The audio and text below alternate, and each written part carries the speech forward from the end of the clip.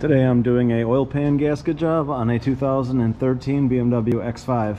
Just kind of showing the job.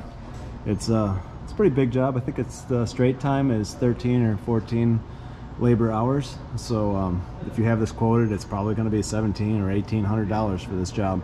And this is why the subframe has to be dropped, the axles, the drive shaft, the axle goes through the oil pan. It goes right here through the oil pan, and then it connects to the differential that has to be removed right here.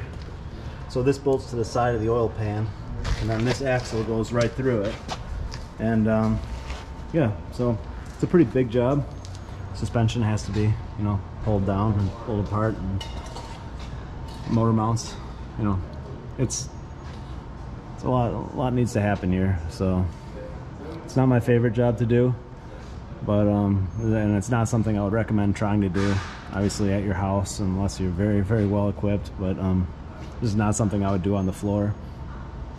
But yeah, just kind of showing you why this job costs so much. So thanks.